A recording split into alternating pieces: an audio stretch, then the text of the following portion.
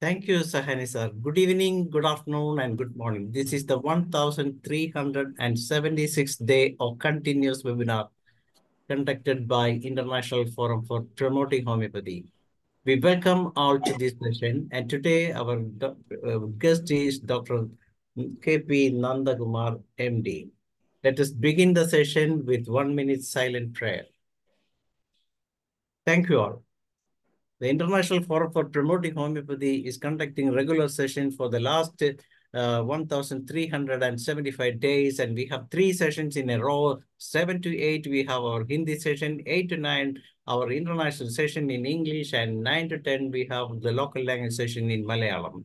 Today, our guest is Dr. K P Nandakumar, who has completed his MD from Kerala, and he is the chief consultant of Amrita Homeopathy Hospital, Palakkad, and is but one thing I want to mention about the hospital is that this is the this is the biggest private homeopathy hospital in Kerala, and a person who is an expert in treating almost all chronic diseases with, and he is a person who treated most advanced pathologically advanced cases also, particularly renal cases, cancer cases, liver cases, and cardiac cases. And one of the most wanted international faculty from Kerala, and he has made presentation. आप तो बोले थे कि बीकानेर में admission लिए हैं, आप यहाँ दूसरा यूनिवर्सिटी का देखते हैं कि एडमिशन है आपका. He has made a presentation in Dubai, Bangkok, Canada, USA, UK, etc. He was the chief faculty at the conference he was the chief faculty at 3 conferences in a row at Toronto in 2023, and he is a trainer for government homeopathic medical officers, and he has the clinical experience of more than 30 years and a winner of many national and international awards. Particularly Dr. N.K. Jairam Award from ISK, Vaidya Shrestha Puraskaram, Rotary Excellent Award in 2022, Tejas Puraskaram in 2022 also. He last time, Doctor has presented the management of pathologically advanced cases with homeopathy part 1. And today, Dr. Nandakumar will be talking about his experience in that field. He will be sharing his experience he has a certain protocols he gained from his experience, and all the protocols he is intensely sharing to us because he wanted to promote homeopathy among doctors as well as about public also. So we welcome the guest of the day, Dr. Nandakumar. Yes, doctor, you can begin the session. Thank you, Dr. Danish. I think can you hear me? Yes, yeah, everything fine. Okay, thank you. Let me just.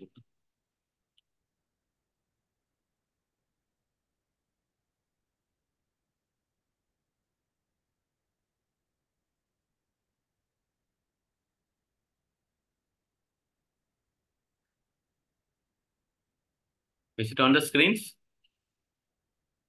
Yes, it's coming.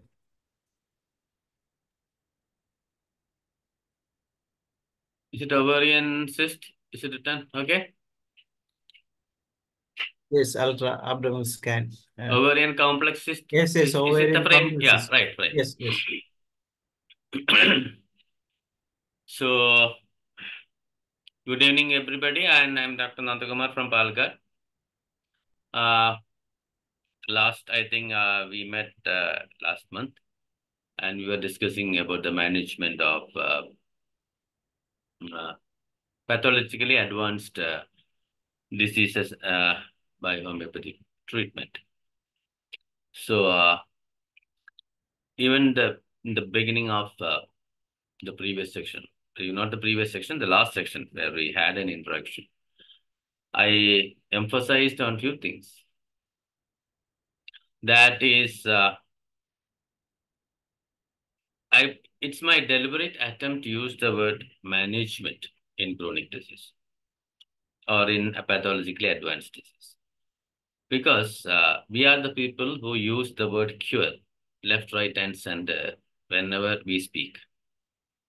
To my experience, in the past 32 years, a cure happens when you manage the disease successfully for a stipulated time, maybe a prolonged time. There is no shortcut to the so-called cure. And cure is always, it's my opinion, it's a myth, because we feel that it's a confidence of, it's our confidence and the confidence what we give to the patient that, okay, now you are cured. But there is no investigation or any methodology to check that the disease will reappear or not. It's a faith. So what I intend to say is that when we go through the modern medical reports of reputed hospitals, they never use the word cure. They always use the word management. The patient is managed well and discharged in good condition at the time of discharge. It's like that. So that is the importance of using the word management. Because in a chronic disease, from time to time, the symptoms of the patient changes, the condition of the patient changes, it can become worse. Now it will become better. So we will be happy that now the patient is better. But any point of time, the patient can go into a worse situation also. So it is our responsibility to maintain all these stages of this journey. And when you sail through all these phases of a chronic disease at one point of time, it might be few months, maybe few years, the disease might get cured. So that is why I have used the word management. So here, the symptoms has to be managed. The general condition of the patient has to be managed. Moreover, in many nowadays the patients are very educated. Moreover, when they get diagnosed with a particular disease, they have something called the Google, and they Google and they grasp the maximum knowledge about the disease, its management, its pathology, investigation, everything. And sometimes they sit in front of you as if they are ignorant about the disease. So it's your responsibility to check it. And the investigations being done during the course of the treatment also is a very important thing, because you have to gain the confidence of the patient, especially in pathologically advanced diseases, by showing the patient that definitely there is an improvement in this condition of the patient. So all this put together will induce a confidence in the patient. So here I am going to share my experience of treating advanced pathological cases. And we have finished half of the sessions last month, and now it's the next half. Now, this is a case of ovarian complex cyst. Before that, I would like to tell you that I'm going to share you my protocols. It's not a single drug or single dose, it's a protocol. There may be 2 or 3 drugs which I usually give at these conditions. Along with that, I will share you other drugs also which may get indicated in such cases, which I have found effective in such cases. So this is an ovarian complex cyst case. You can see Mrs. Safia. She had right ovarian complex cyst. This is the scan taken before the treatment. And Mrs. Safia, you can see the disease, the ovarian cyst has disappeared. Now she has only PID, pelvic inflammatory disease. In between, when I saw the blind pelvic inflammatory disease, how will you diagnose pelvic inflammatory disease in an ultrasound scan? It's if you find the fluid in an ultrasound scan, if you find that there is fluid in the pouch of Douglas, that indicates a pelvic inflammatory disease. So that's the ultrasound finding of pelvic inflammatory disease. So in an ultrasound scan, if you find the pouch of Douglas free, there is no fluid, then there is no PID. If it is moderate fluid or free fluid in the POD, it signifies the pelvic inflammatory disease. In this scan, you can see moderate free fluid seen. That is 67 cc of fluid in the pouch of Douglas POD. So that is the diagnostic criteria of pelvic inflammatory disease. So the previous scan showed a right ovarian complex cyst, and now you can see the right ovary appears normal in size and echo texture. So when you prescribe for ovarian cyst, it's very important that to diagnose what's the nature of the cyst, because nowadays the incidence of malignant ovarian tumors are, excuse me, Vidya, they tell them that I'm in a webinar. Okay. We'll call after 1 hour. Okay. So the importance of the incidence of malignant ovarian pathology has increased nowadays. I'm getting so many cases, so I could imagine how much the modern medicine is getting those cases. So the investigation is important. First, you have to do the ultrasound scan. If there is any suspicious nature being informed by the radiologist in ultrasound scan, definitely you have to go for a CT scan. Not plain CT scan, of course, with contrast-aided CT scan. Then the other investigation which you have to definitely do if it is a suspicious lesion is CA-125. The test is CA-125, which is a tumor marker of the ovaries. So you have to manage the case of ovarian cyst in a very professional way, very scientific way, that how a gynecologist deals with such a condition in his or her clinic. So you have to manage it in the same way, not like taking the symptoms and prescribing some drug. Now, you have to do the investigations, you have to do the scan, you have to do the necessary blood tests, and rule out that there is nothing dangerous, and then you start the treatment. So now I'll go to the protocol. The other test you can do is that CEA you can do. Then CAA, CA-125 will almost confirm that whether it's malignant or not. Because in my general malignancy, the CA will be on the higher side. But not like the normal value is 5. If you see 6 or 7, don't say that this malignant, because there are so many other conditions where the CA is increased. In smokers, it will be high. And in gallbladder pathologies, it will be high. In liver pathologies, it will be high. So need not be like every increased CA above the level of 5 need not be a malignancy or cancer. But if you find a CA 40, 50, 100, definitely there should be a chance. And the other specific tumor markers, as like we do the alpha fetoprotein for the liver, then CA-125, CA-19.9, PSA, and like that.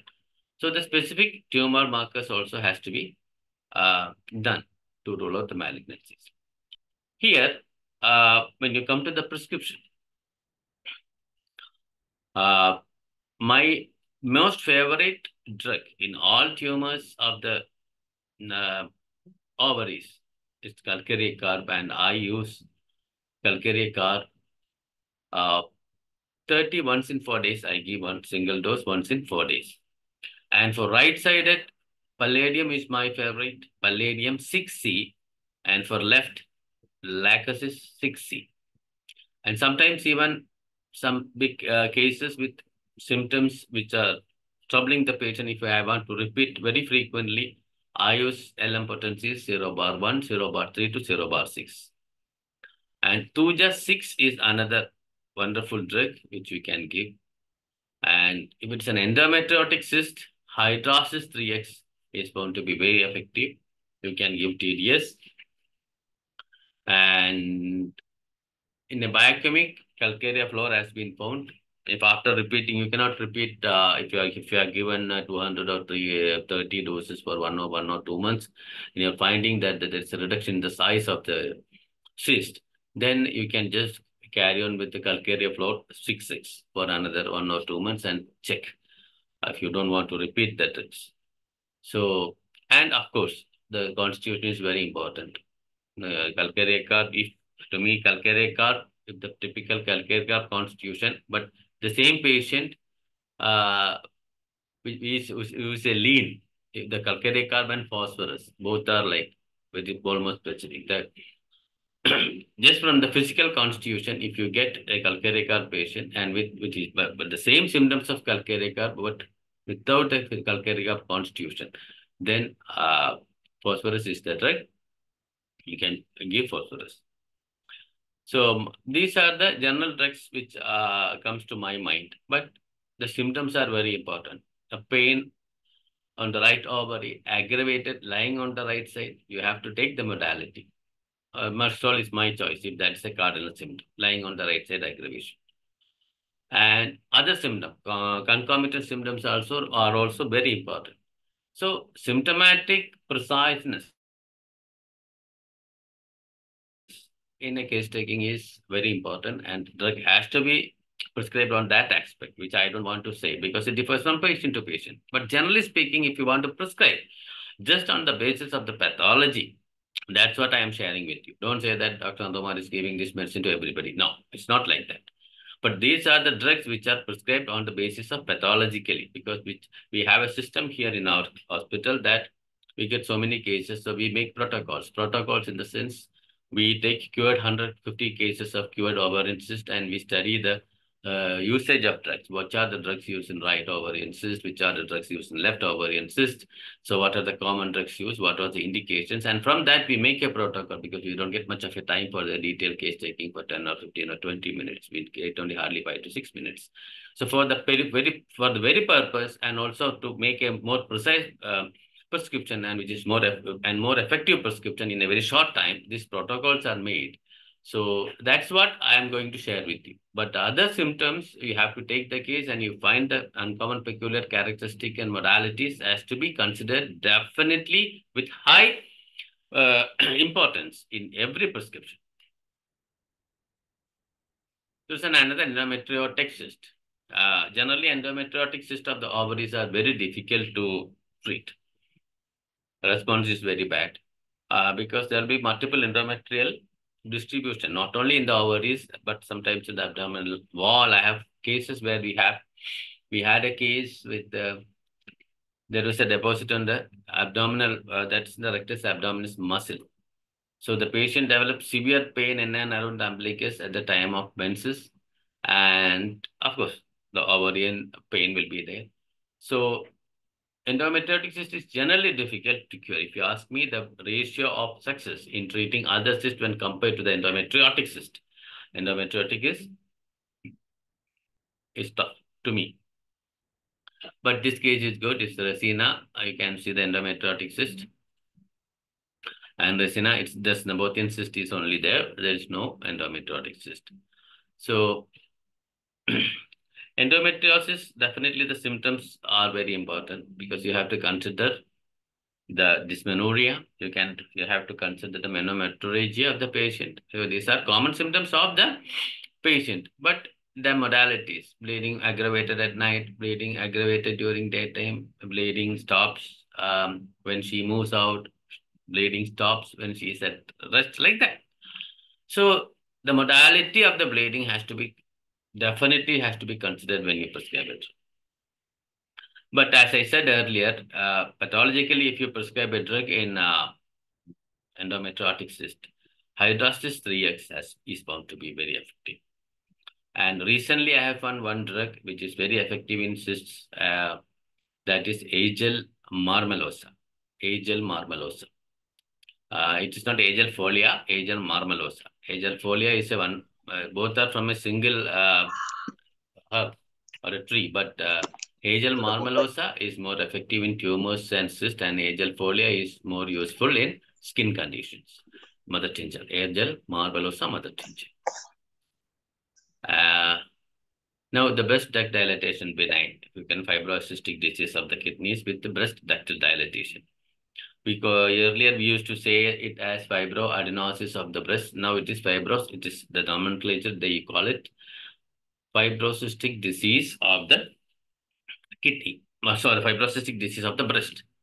So here also investigation is very important. Nowadays the incidence of breast cancer is very high. So you have to do a mammogram in every case of any suspected growth in the breast. An ultrasound can be done first, and again, that there's a categorization called Birat's 1, 2, 3, and 4. The Birat's is the categorization of the changes in the breast. Birat's 1 is a normal, it's a normal breast.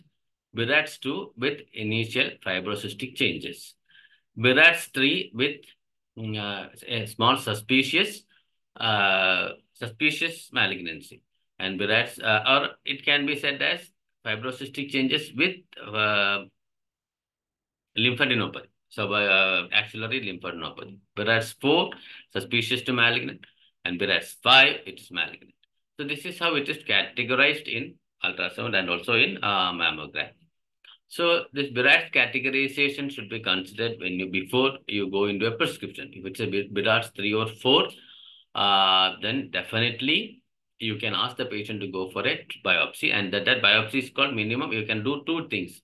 FNAC will not work. Don't ask the patient to go for fine needle aspiration cytology, because sometimes it might go wrong, because you are inserting the needle into this much size of tumor, and if you not get 1 or 2 single tumors in this particular needle, you might miss the diagnosis that this is a cancer. So what you should do is that there are 2 options. One is 2 types of biopsies. One is total excision biopsy. Then otherwise, if the patient doesn't want to go for an excision biopsy, then we can go for a biopsy called true cut biopsy. True cut biopsy. You can remember this word, true cut. True cut biopsy. That can also be the true cut biopsy is done in lymph glands. If you see multiple lymph glands or large lymph glands, you want to rule out there is it's a malignant or not, or if it's a reactive lymphadenopathy or it's a tuberculosis, you can refer the patient to a surgeon to do a true cut biopsy of the particular growth. So here, true cut biopsy is the most recommended form of biopsy in breast ductal dilatation. Now we'll go to the case. Ultrasound breast, you can see focal ductal dilatation, transverse diameter around 6 o'clock position, left breast extending horizontally towards areola. The patient's name is Mary, and now the Mary is, you can see, normal. There is no, it's a fibrocystic disease of the breast. Recently, a research was done for fibrocystic disease as well as for the malignant conditions of the breast. One of the doctor, when one of my patient visited another doctor, he's not in Kerala, but actually he's an allopathic doctor, but he prescribed iodine. He wrote a prescription, it's called iodine 3X to a malignant breast cancer patient, one of my patients. Then the patient later came to me. I was surprised to know, why did this doctor prescribe iodine? Now, to my surprise, when I searched in the net, I found that the latest studies which are done in breast cancer with iodine, you can refer, you can Google and say, effect of iodine in breast tumors. You just type and you read it. In our literature, it may not be there, but this is a knowledge to you. You can Google and find the effect of iodine in breast tumors. It's the latest studies which is going on around the world, especially in US. So, incidentally, that I got the knowledge and then I tried in my patient. It works miracles. You can try iodine 3X. You read it, confirm yourself, then only you use it, because it's a very clinical, very scientific clinical study has been done with iodine in breast tumors. The other one, which another drug which I find very effective in fibrocystic disease is conium maculatum. And my choice of potency is 3C BD. I give it BD. Then Tuja, of course, you all know that Tuja 6C is my favorite drug. And acetic acid also. Once in 4 or 5 days, I give 1 dose of 200 or 30. You can read acetic acid. In the acetic acid, there is a statement. It dissolves the fibrous tissue in the body. Excessive fibrous tissue in the body. If anybody has boric with you, you can take acetic acid and read the first para of acetic acid. This can be used in fibroid uterus, fibrocystic diseases. Even recently, I don't I cannot claim that there is an effect because recently only I started using in, 1 second, excuse me.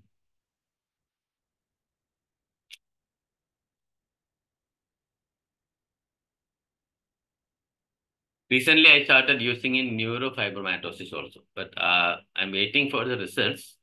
But in neurofibromatosis, just because I mentioned that, calendula is a wonderful drug for neurofibromatosis. Calendula mother-tongue. Just try that. Neurofibromatosis. Okay. Now we will go into another ovarian cyst we have covered. This is left ovarian cyst, as in left lachesis, right palladium, right lycopodium. So these are, if you want to prescribe on the basis of sites, but modality matters, symptoms matters. So consider that when you prescribe a drug. Polycystic ovary, definitely. I think last time, I don't know whether I have, if somebody was not there last time, I just want to tell you about polycystic ovary. Homeopathy is most successfully, to me, it's the most successfully treated condition. A few months back, I have done a session here for just PCOS. But you all should know the pathology of PCOS. What is happening? What is happening in PCOS? You should know that why it is happening. The increased level of androgens, the levels of insulin, increased insulin levels. So how it influences the FSH, how it influences the LH, and what are the investigations to be done. So you have to do the ovarian, you have to do the hormone protocols, FSH, LS, TSH, AMH, anti-Mullerian hormone, and PLACT. These are the investigations which you have to do in PCOS, ultrasound abdomen, and put together, you can diagnose, what's the condition of the patient. Because if the FSH is so high, then FSH is so low and LH is very high, it's a huge pathology. I don't want to go into that. We will waste time on that. So the ratio, everything, this has to be considered before going for a prescription. And regarding the high levels of insulin in this patient, in PCOS patient, need not be like, not in all cases. Not in all cases. I emphasize on that because the pathology always says that it is because of increased level of insulin. But we can see so many patients who are very lean. That's with obesity. And those who have sometimes they have the thyroid issues also. So the triad of PCOS is obesity, hyperinsulinemia, and hypothyroidism. Then amenorrhea, hirsutism, acarandus nigricans, and so on, so many other symptoms. But in some patients, they will be very lean. A very lean girl is being brought to your clinic. And when you do all the investigations, everything is fine otherwise, but the girl has PCOS. So need not be like in all cases, there should be hyperinsulinemia. So, and I have specified last time that cinnamon has been scientifically proved in homeopathy that it's a very effective medicine for PCOS, because scientifically, like it has a content, it has a component which mimics the insulin, so that will inhibit the other activities in the body and thereby correct the system, and thereby the PCOS is cured. Then one other research which has been done is Pulse Atlas 6C. That is also been done in nearly 50 to 60 cases, where we got a success rate of nearly 80%.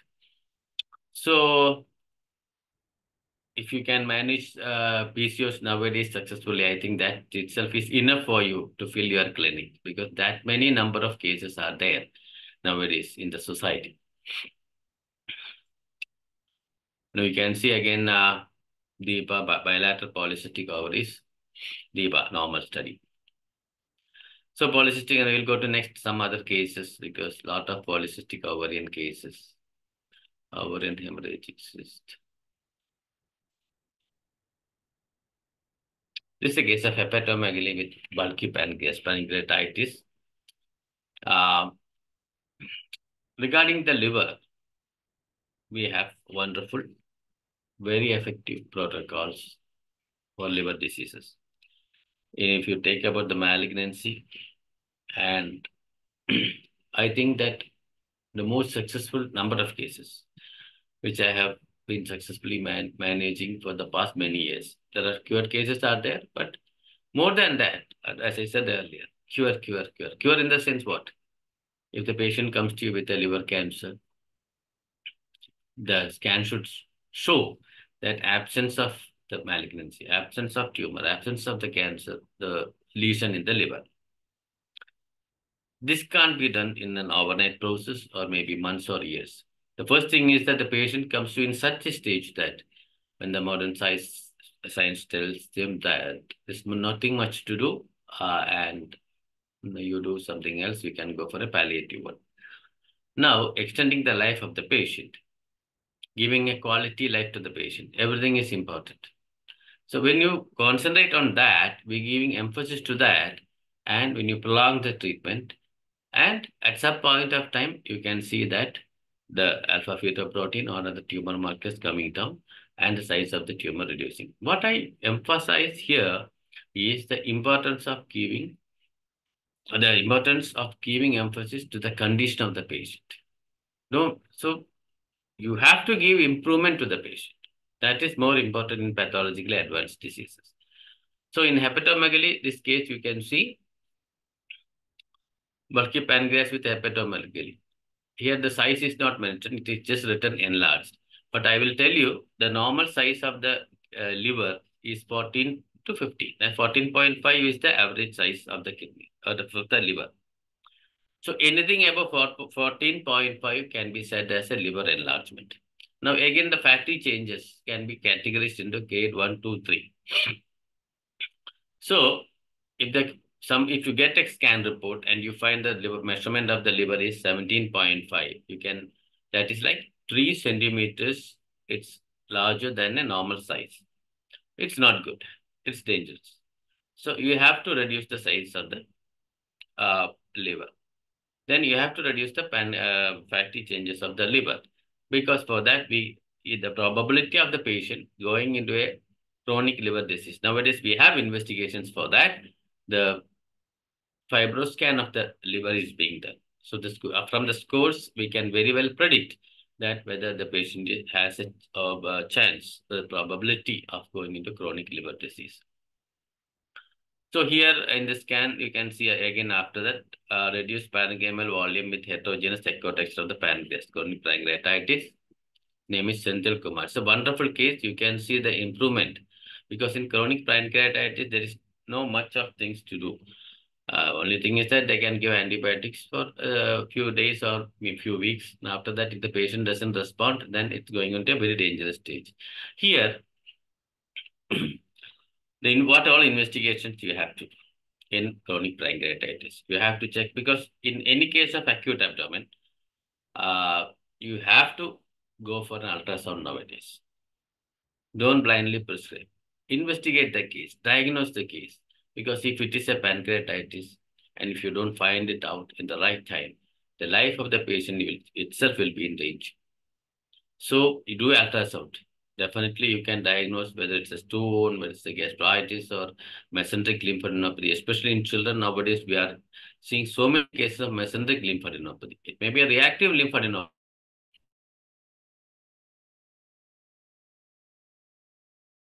Has a small few mouthful of food, immediately the mother complains. 1 or 2 mouthful of food, immediately the child will say, oh, my stomach is aching, it's paining. Definitely you immediately refer the child for an ultrasound, and in most probably it can be mesenteric lymphadenopathy. It can be due to an infection or due to reactive lymphadenopathy, because nowadays these children depend on they consume a lot of food from outside, because nowadays the youngsters and children, they like the hotel food, the bakery food more than home cooked food. So this will lead to either infection or a reactive lymphadenopathy due to some adulterations or the chemicals or preservatives added to those food materials. So that has to be diagnosed. Again, as I said, in case of pancreatitis, there will be severe acute abdomen. And how will you diagnose it? One is ultrasound, as I said. Here it's a clear-cut case with chronic pancreatitis. It can be acute pancreatitis also. The other blood investigation which you have to do is serum amylase, lipase, and potassium also has to be checked, serum potassium. So chances of increasing potassium is very high in chronic pancreatitis, and which is dangerous also because that is cardiotoxic, and excessive level of potassium in the blood will lead to congestive cardiac problem.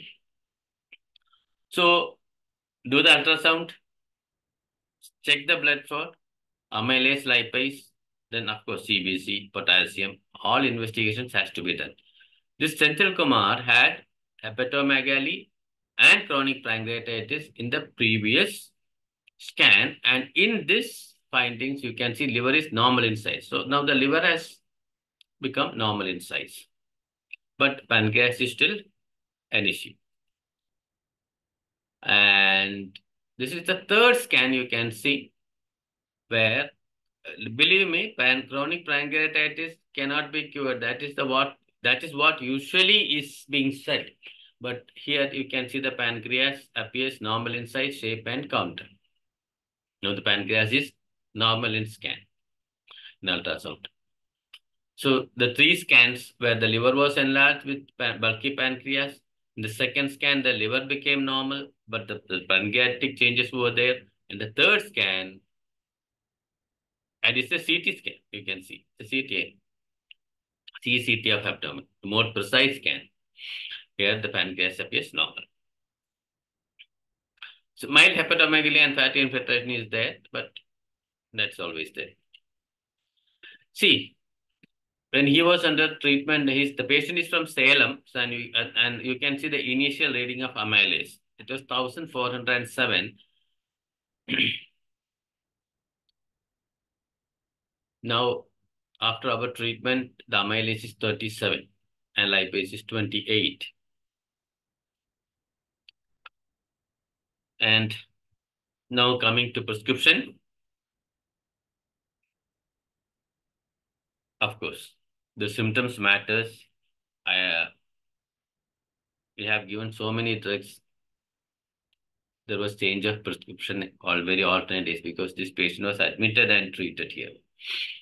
So when the patient had vomiting, it was treated symptomatically. When he had abdominal pain, the modality was taken. Macphos was given for pain. Colocin was given for pain. But apart from that, pathologically, if you want to prescribe, iris versicolor mother tincture is a almost specific drug for pancreatitis. Iris versicolor mother tincture.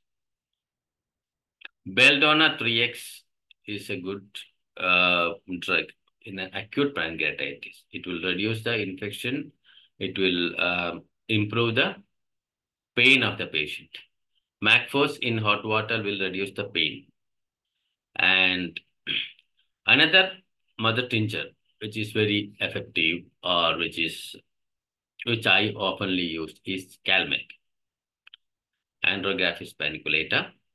That also you can give, but dilute it. My dosage is like 25 to 30 drops in 1 glass of water, and it is being stirred and given every 1 hour or 2 hours, 3 spoons each. So like that, because the general condition of the patient is not good, his vitality is not good. Yeah, so very mild doses, very mild potencies, never go beyond 3x or 6 in such pathologically advanced diseases.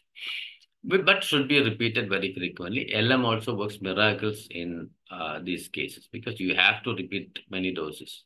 You cannot just give 1 dose of 30 and wait for 10 days or 1 week or 15 days in a pathologically advanced disease because the patient is suffering. Patient is having a group of symptoms, multiple symptoms, and investigations has to be done by stage. Patient is also obsessive about that, and he or she knows about the disease, and they are also looking into the investigations and improvement in the investigations. So these are the main factors which you should do. And Curing or getting result is, with my experience, I think it is secondary. Managing the patient in a very professional way is more important. You see the multi-specialty hospitals, they manage it in a professional way. They don't cure it. But these investigations are done. The observations are recorded. So we also should do that. We also should give the importance to the patient's condition and observe it, and continuous monitoring of the symptoms, monitoring of the values, that has to be done. Another case of hepatorenal syndrome. It's a hepatorenal syndrome. That is, both the liver and kidneys are affected. Mr. Prasad, you can see the liver is enlarged, 16.2, fatty hepatomegaly, renal parenchymal changes, and with enlarged prostate. Mr. Prasad, you can see the prostate is normal now. The kidneys are normal now. Only the fatty liver is there. So, see, when you talk about hepatorenal syndrome, it's like when the liver fails, at some point of time, the kidney also fails. That's why it's called hepatorenal. It's not renohepatic. I'm treating thousands of kidney failure patients, but even if the creatinine is 12 or 13 or 15 or 20, nothing will happen to the liver. But when the liver, in liver cirrhosis cases, you can see in advanced cases, the creatinine will slowly, gradually shoot up. So that's why it's called hepatorenal syndrome. So the investigations has to be done. So in all chronic diseases, you have to check the creatinine also, whether it has affected the kidneys. Is the kidneys function being affected because of this? So liver enlargement, my choice, phosphorus is a specific. You take this rubric, enlargement of liver in all the repertories. Phosphorus is the single drug which is present in all the repertories, whether it is boric, whether it is scan liver, or complete, or any 5 to 6 Bonninghausen, all these repertories.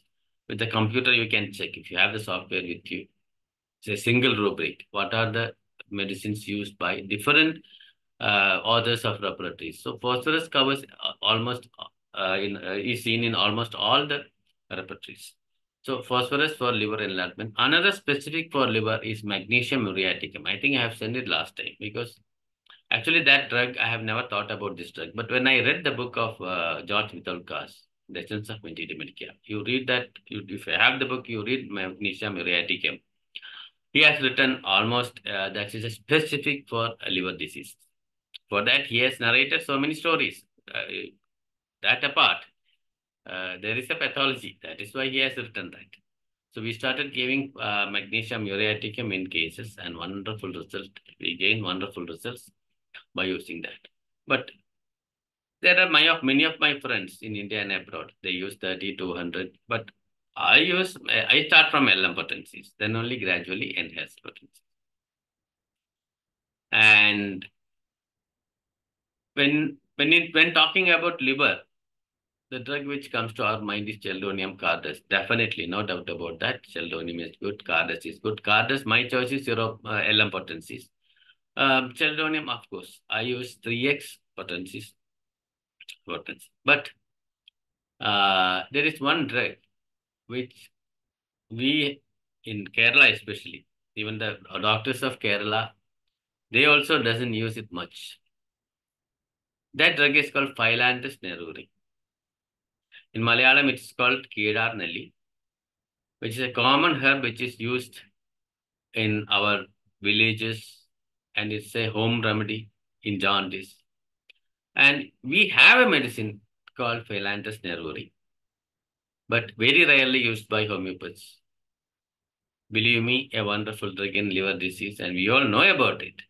Next time, you try Phyllanthus neruri.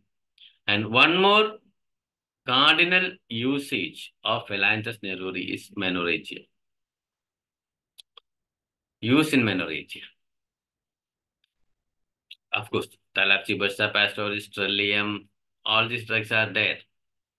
But try Phyllanthus. It will give you wonderful results. Next is gallbladder calculus. So once a patient is diagnosed with gallbladder calculus, the only one option, there's only one option, cholecystectomy, removal of the gallbladder.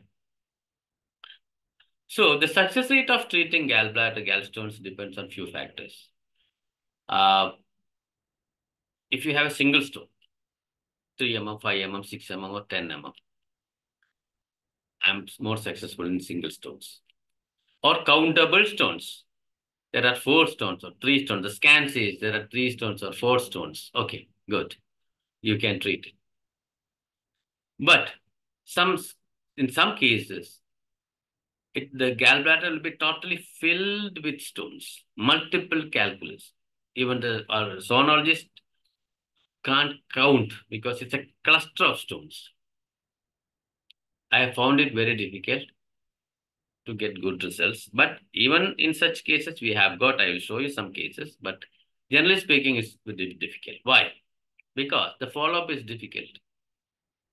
Because you have 3 stones, the largest measuring 10 mm. Now you give medicines for 3 months. Then after that, you take a scan. The 10 mm is 7 mm. Now you know that the medicine is responding. Now it's only a matter of time. But in multiple stones, you can't count the stones, you can measure the stone. Then how will you follow up? It's difficult. So that's the difficulty in treating multiple gallstones. Countable gallstone or single gallstone are more responsive and we can get a follow-up about the disease. Third, if the stones are very small, 2 mm, 1 mm, multiple stones with 2 mm or 3 mm.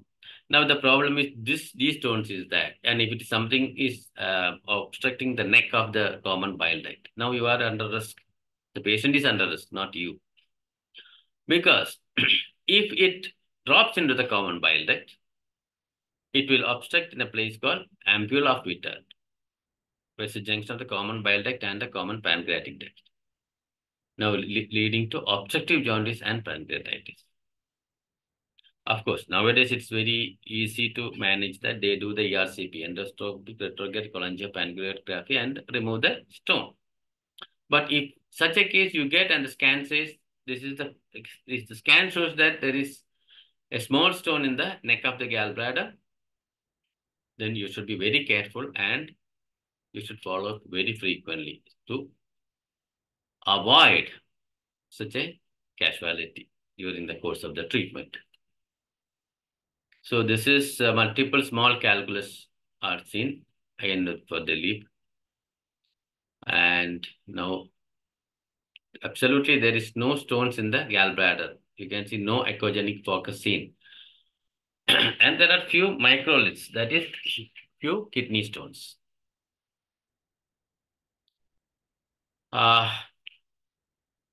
Gallstone, again, magnesia mure is one drug, and sulfur serobarbital. Why? Those who have read sulfur in many literatures is that it improves the biliary circulation. So you know that intrahepatic biliary radicular circulation has to be re-established for promoting the treatment, for promoting that dissolving the gallstones, because in many cases the gallstone is formed due to stagnation of the bile. So that has to be prevented. So which drug? To me, sulfur is the #1 drug. Another drug is Myrica, Myrica, Myrica mother tincture. Not Myristica sebifera, that is different. This is Myrica. Then, as I said, Magnesium muriaticum, Colestrinum 6C, and definitely Cardus is a wonderful drug. These are the pathologically drugs which you can prescribe pathologically. And of course, symptom matters. You have to take the constitution, you have to take the totality, and the correct drug also has to be given. But believe me, always use lower potencies. Don't go for higher potencies, because in these cases, symptoms changes. Because in all pathologically advanced cases, the symptoms go on changing its nature.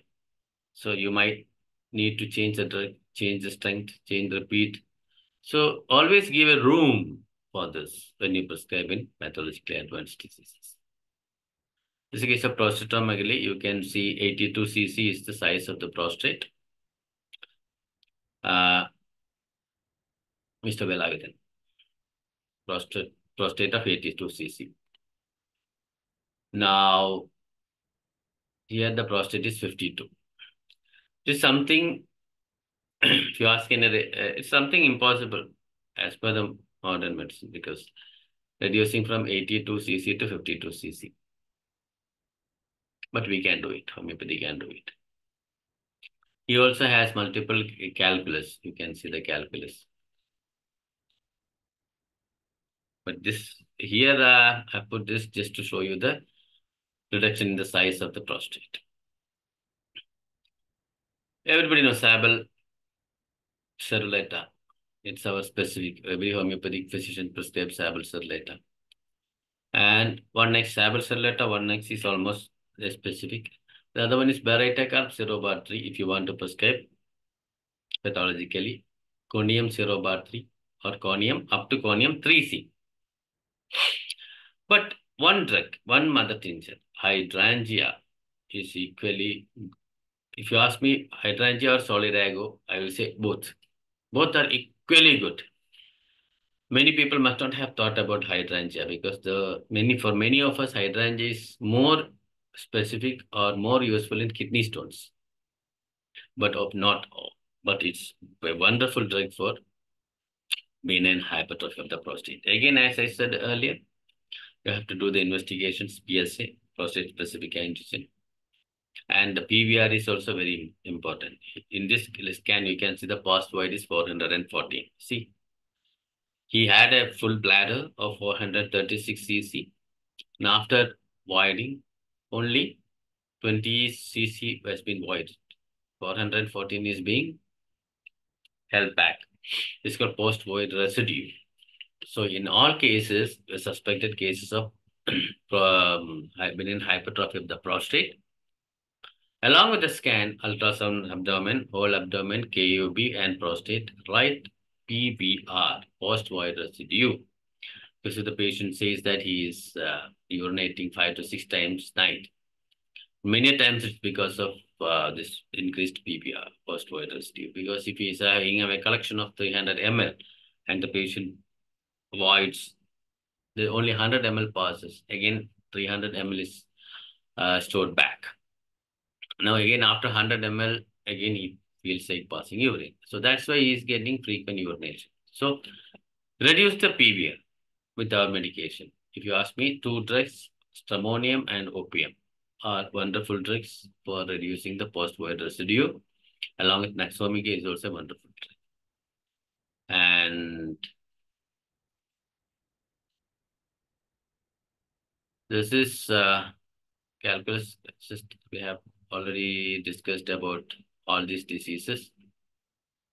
As the time is just moving, we will go for some different conditions.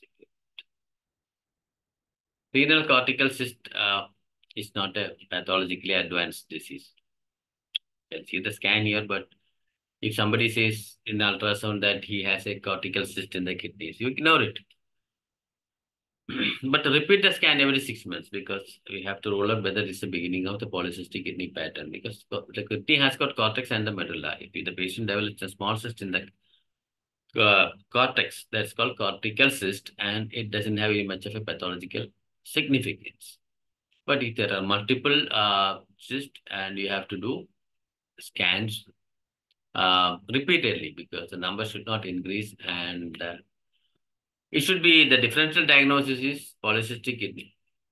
So for ruling out polycystic kidney, you have to do frequent ultrasound scans. And this is a case of prostate. You can see 43 cc, Mr. Ali.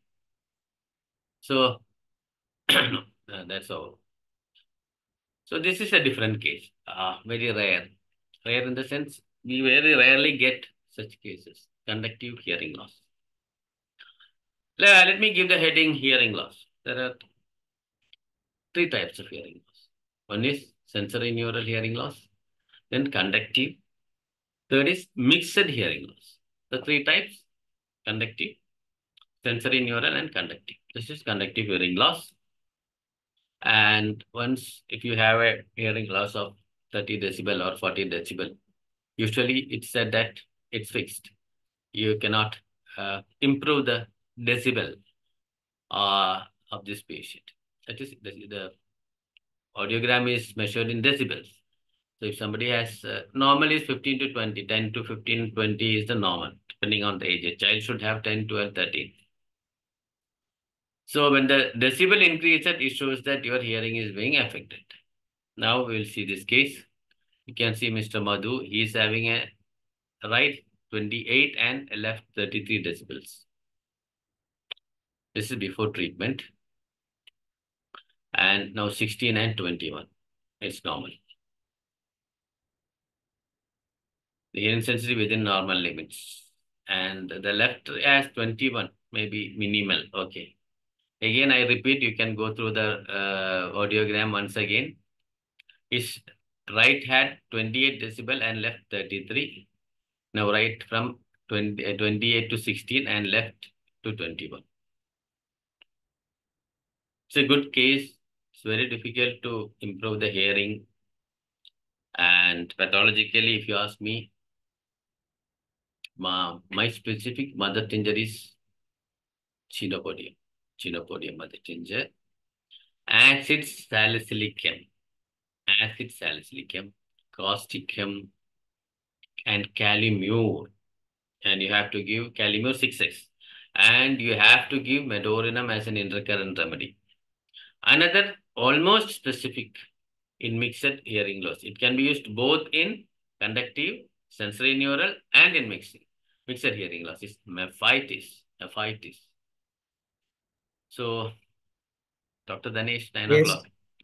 yes, it is exactly because since the presentation was so important and so all the cases were brilliant, and that's why I didn't interfere in this case because you have shown the beauty of homeopathy in all aspects. Because the presentation you have shown that a homeopath is not a simple doctor, but he's a multi-specialist, and by all means you prove that this is exactly what every homeopath shall be or must be. No, in this, I would always emphasis to even my students when I take classes in medical college. You should possess knowledge about the disease. You should handle the disease in a very professional way. The homeopathic methodology or your miasms or totality or whatever it is just for the purpose of prescription. Speak in the language of where the common man knows. Speak in the way that how they understand, because they doesn't understand our miasm. And somebody was saying you should teach miasm and all nonsense. Yeah, cannot be that. Oh, exactly. Now I invite Dr. Maria shall say to say vote of thanks to the session. Dr. Maria. Thank you, Dr. Dinesh. Good evening to all. Good morning here in America. Thank you very much, Dr. Nandakumar. It was a great session. Thanks for sharing with us your knowledge, or your experience, and also all the remedies that you use and the potency the way you use was very, very powerful presentation. So thank you very much. I am amazing with all the sessions on IFPH, and thanks to all the team, IFPH team, because they are working so hard to bring us excellent conferences. Yeah, it's a pleasure. It's a pleasure. There is a question. Mephitis, for somebody is asking for mephitis. Mephitis 30, you can give one dose one day. You give it for 2 weeks, then stop it. Wait for the improvement. You give medorinum weekly 1 dose. Then you can give chenopodium mother tincture, acid salicylicum, lower potency 6. So calimure 6x is a specific, whether it is conductive hearing loss or sensory neural or mixed calimure background remedy, you just give. With that, we come to the end of the day. 1,000. Hubert. Yes. today I am not talking because Okay, you no are issues. Because Hey, because salute of to you. we have taken Okay. all since there was no time for Oh discussion. yeah, no issues. That's because Thank you're you so taking much, the. and thank you for this opportunity. Loved it. Thank you. Thank you, Dr. Thank Nandakuma, and those who participated in the session. Tomorrow we will have a session from Dr. R. Prakash, who will be talking about a talk on chronic diseases. With that, we come to the end of the day. Thank you all. Thank you. Thank you. Thank you. It's over to Dr.